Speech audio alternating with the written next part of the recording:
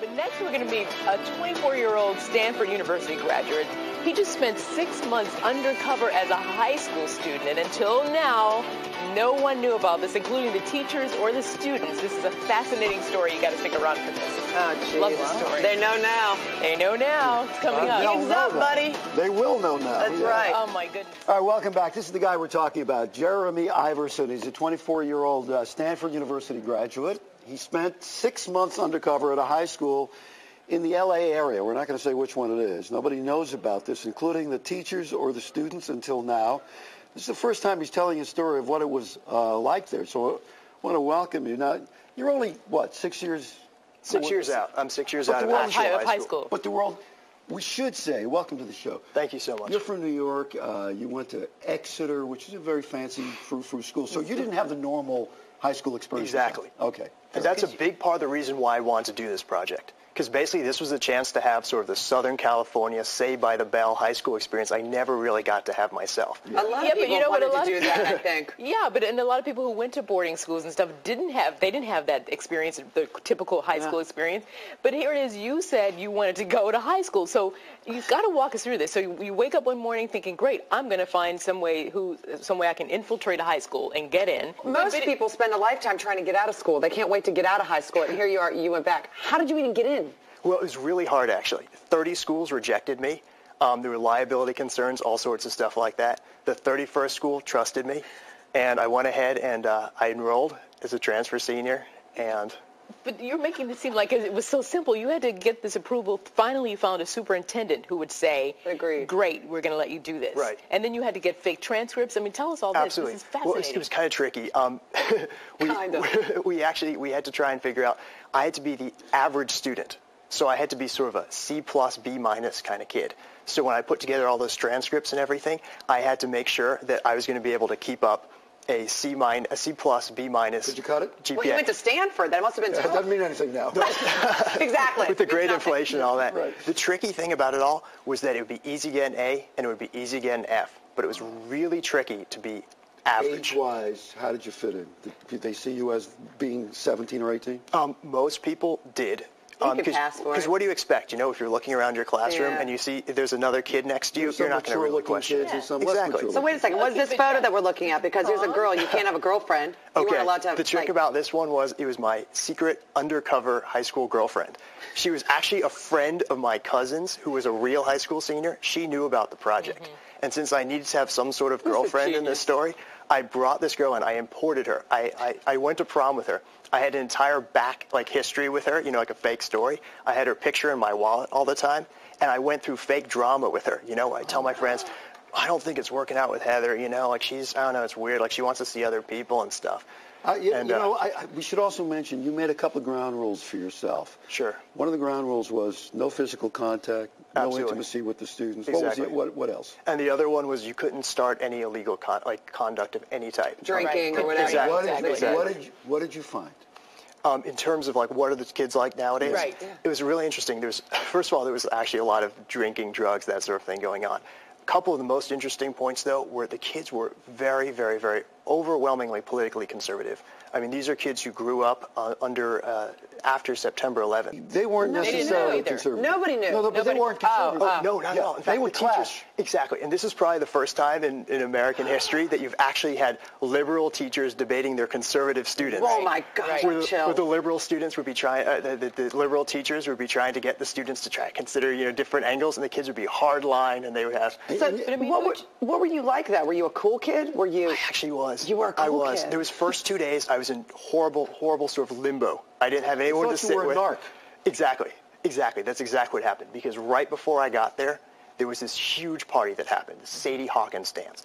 And 50 kids were really drunk, were brawling, were fights. Police had to come, take them away. Parents had to come, take them away. It was a disaster. And this rumor went around that the school district was going to send in a narc. And so 3 days later, I'm like, hi, I'm the new kid. Right. Yeah. So there was about 2 to 3 weeks of narcdom where people were trying to figure out if I was or if I wasn't, that kind of thing.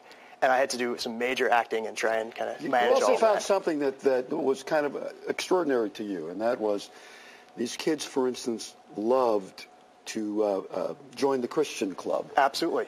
Join the Christian club, and yet, at the same time, they would be drunk, they would be stoned, and they would be having sex with half the other people in the room. But they're in the Christian club. Exactly. And they talk about moral values, and they get into big arguments about this. Let me ask you this. Did it seem like from the time you were in high school, does it seem that more kids are having sex and more kids are drinking than when you were there? Well, first of all, when I was there, I was at a boarding school. Yeah. So it's like we were just What did you repressed know? all the way. Exactly. But the point is, at this school, like, it was so casual. The sexual revolution is so complete that people aren't even like, it doesn't even seem to be something. Girls would just tick off, like, on their fingers, like, how many guys they'd slept with. They just point them out. One girl's like, I slept with that guy and that guy and that guy, and my best friend here slept with that guy and that guy and that guy, and yeah, like 5 of them are the same, but like we're still best friends. And they do a little hug. and it's You all, would be branded it's all a slut. hooking up, right? It's all hooking Exactly, up. it's all hooking up, and there's different levels of it actually. Now they have degrees. There's talking to is 1 degree, and then the next Instead of level going with? Exactly. That's going with is sort of like the umbrella term, you know. And now it's like it's precise, and people can be like texting, you know, like on the phones. I mean, that's a pretty Were you early shocked? stage. I mean, look, you went to Stanford, so obviously you didn't go to an uptight university. It's a very Right. liberal university. Were you shocked by the behavior you saw? What I was mainly shocked by was that it sort of coexisted, that at one point they'd be so moralistic and moralizing about so many things, and at the same time, again, like the drug use, the sleeping with each other. In fact, in terms of the drug use, so many kids were on steroids. What? I would say this Like, was even not even totally, athletes? Totally unpredicted. Athletes, anybody, for appearance enhancement, for performance enhancement, for Are you anything. kidding me? This is all very You wouldn't upsetting, even have yeah. known that in high school. Yeah, I would say about 30% of the cool guys were on steroids. Really? Was there anything that you, having gone through this experience, were you able to maybe change some of the kids' point of view on things and maybe help them not make the same mistakes you did without being like, they're going to be like, why are you saying this to me? You know? I tried Were you really able? subtly. I actually had one of my best friends. They was actually 15 years old. You know, you talk about that. You know, it was amazing because we were really good friends. So but he what was are they 9 going? years What younger. are they going to think No. now? What is your Now. best friend going to think now that you're going public with? Are they going to feel ripped off in their friendships with betrayed. you? The thing about this is that my biographical information was obviously false, right? I mean, the background data wasn't true. But I was always emotionally honest with them. If I was friends with somebody, I was genuinely friends with them. And I made some good friends there, some really good friends there. Some people told me I was one of their best friends. But now will you keep in touch with them?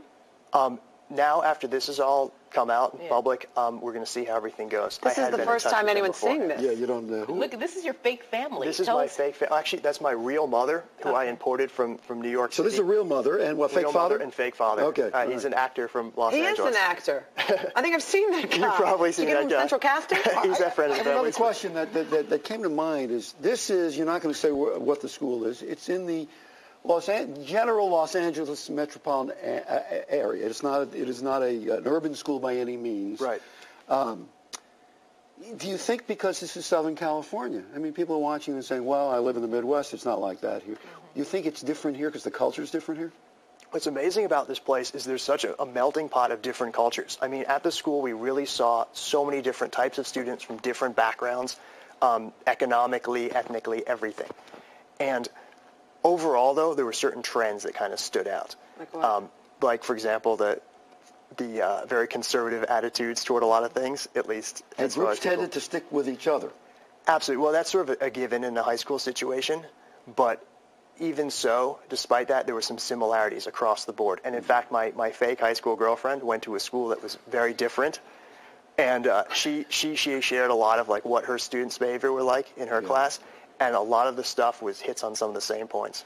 But, I mean, tell us about your daily stuff. I mean, what about people who, your best friend, for instance, he's 15, you never let him come to your house? Yeah. Right. You know? In fact, one of my best friends actually wanted to come over to my house once. He called me up and he said, bro, he's like, my mom's driving me crazy. I got to come over like now. So is that the I closest was call like, sort of thing? That was the closest call, I'd say. What would you say Absolutely. to him? I was like, yeah, hang on one sec, bro. Like, give me 15.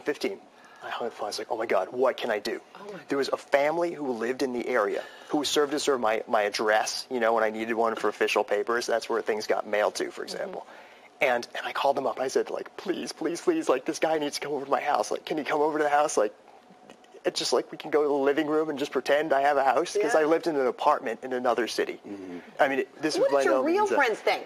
The people that are your age, are they like, are you out of your mind, Jeremy? But the amazing thing, everyone's like, oh my God, I wish I were you. I know, I would love to do it. I would love to do They that. also, and what I'm getting from you, and tell me if I'm wrong, you're an ambitious guy. You're going to write a book. Maybe there's a movie or a TV Sure, deal. we're actually talking about and both you also, right now. I think, looking at you want to be on camera yourself. That'll be a lot of fun. So his friends are saying, yeah, that's Jeremy. That's what Yeah, he would do. yeah. Right. He's going after it. He's going after it his own way. All right. In summation, because we have to wrap now, Okay. are you glad you did it? Will you feel badly for the kids who will say, wait a minute, that's my buddy over there? I hope they'll understand that I came at this because it was something I really, really wanted to do, that I came at, though, in a very honest way, and I came at it in a very truthful way as far as I could, given the constraints of everything, and that if I was friends with them, I was really friends with them, and I still consider myself to be friends with them. Well, we're going to do your movie, except Jonathan Silverman's going to play you. That's the, Maybe Leonardo DiCaprio. We'll work it out. Jeremy is also the author of a book called 21. That is your fiction book that's coming out. Absolutely. It's coming out in March, Right. but you can pre-order it online right now. Okay. It's about a fraternity guy's 21st birthday. He has to do 21 drinks. 21 drinks, each Absolutely. one a chapter. Exactly. His new book about high school undercover won't be out until next year. So this is the first time you've ever talked about it. Absolutely. All right, well, thank you for coming. It's like Thank you for having me here. Okay. Like the movie Never Been Kissed. Bye. There you go. It is. All right, Drew next, Barrymore, right? Drew in Barrymore. Style File.